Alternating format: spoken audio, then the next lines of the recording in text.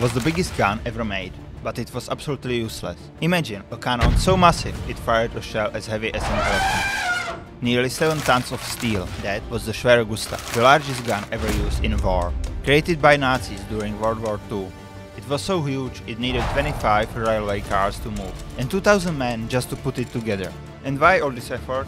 Gustav was intended to smash through France's massive Maginot Line, which seems unbreakable.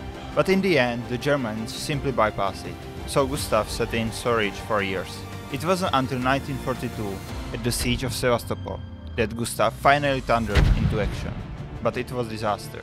Each shell took nearly an hour to load, and despite its size, the gun was clumsy and widely inaccurate.